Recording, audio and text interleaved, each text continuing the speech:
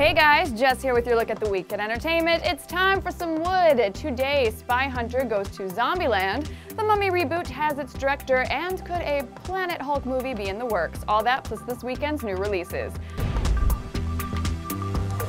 Spy Hunter is finally getting a movie adaptation. Zombieland director Ruben Fleischer has joined the project as helmer and executive producer. That said, little else is known about the movie, which is of course based on the beloved Midway game. There's been talk about a Spy Hunter film for years, with people like The Rock and Resident Evil director Paul W.S. Anderson attached. Sometimes things are worth the wait. And speaking of waiting, or not waiting actually, The Mummy is getting a reboot. Heat Vision reports that Underworld director Len Wiseman will helm Universal's reimagining of its previous reimagining of the classic movie.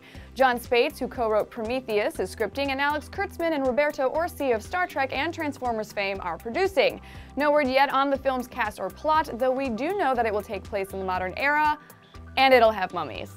And over in the realm of superheroes, it looks like the ever-loving Hulk could eventually get another try at a solo movie. When asked about Mark Ruffalo's Hulk and his spin-off film possibilities, Marvel Studios boss Kevin Feige teased that Planet Hulk and World War Hulk are cool stories.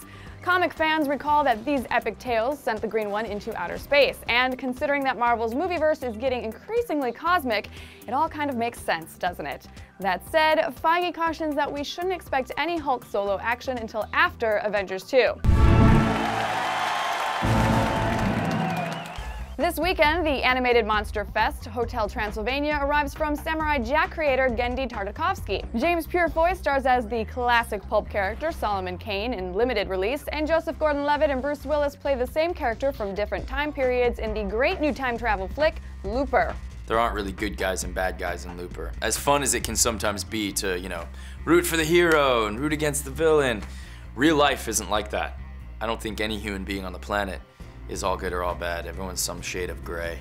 And Looper reflects that reality. And it's a bit more of a nuanced drama than maybe your typical sci-fi action flick. And that's your Weekly Wood. I'm Jessica Chobot. Make sure you like the wood, and don't forget to get all of your trailers, news, and gossip right here at IGN.com.